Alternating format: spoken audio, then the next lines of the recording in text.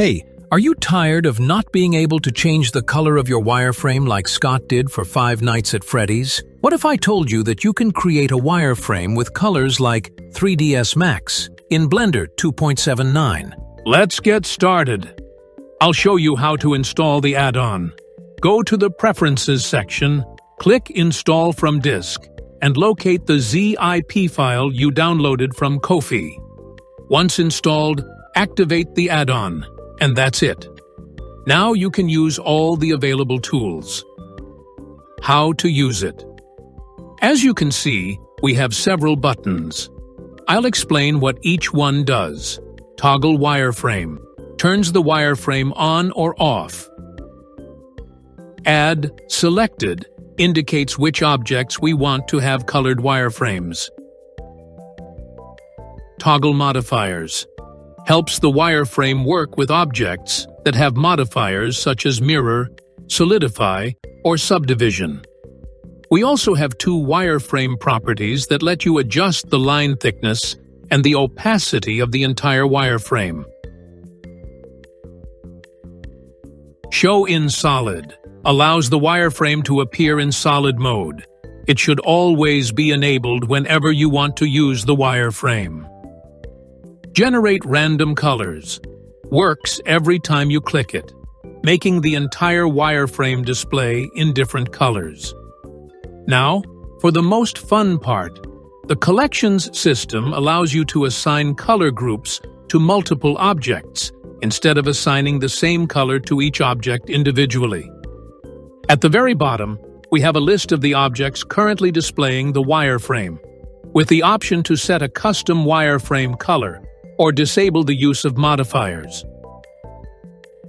First, let's select all the objects that will have colored wireframes and make any armatures invisible. Once that's done, click this button. Now we have a complete list of the objects. Let's enable the use of modifiers to avoid any problems with the wireframe. Activate the wireframe here and check this box to make it visible. And that's it. You can also generate random colors to change the current colors. Important warning, the wireframe is generated based on the object's current position. It's not a real-time wireframe. If you modify a mesh or move objects, you'll need to turn the wireframe off and on again. This wireframe system is heavy for Blender, so you should disable the wireframe whenever you open another Blender project or when you want to use Ctrl+Z to prevent crashes. Let's create some color collections. To do this, expand the N panel a bit.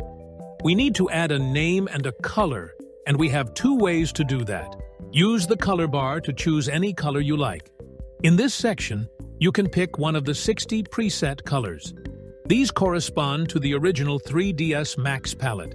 When you click on a color, you'll see it displayed in the color bar. Warning: once you've added a collection, you can't change its color. If you want to change it, you'll need to delete the collection and create a new one. Once a collection is created, you can select the objects you want and assign them to that collection. All the wireframes of the selected objects will automatically use the chosen color. Object List Behavior. The object list works as follows. You have the object name, a checkbox to enable or disable modifier usage, a color bar to customize the wireframe color. Keep in mind that if your object is already part of a collection, the color bar won't be visible. And that's how you use the main tools of Wireframe Color Generator. Automatic functions you should know about adaptive subdivision. If, for example, you have an object with several subdivision levels and you enable optimal display, the wireframe will automatically use only one subdivision level to mimic that feature. Show in Solid.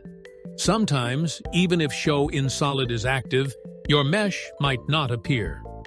Just click the button a couple of times, and the wireframe will show up again.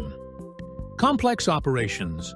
The add-on doesn't support complex operations like using Ctrl+Z and then trying to edit the wireframe again. If you plan to edit the mesh or use undo, make sure to turn off the wireframe. Otherwise, Blender could crash. Main purpose of the add-on. This add-on is designed mainly for aesthetic purposes, such as screenshots. It's not recommended to keep the wireframe active during the entire modeling process, as Blender might crash unexpectedly if you forget to disable it. And that's it. I hope you enjoy the new add-on. See you in the next video.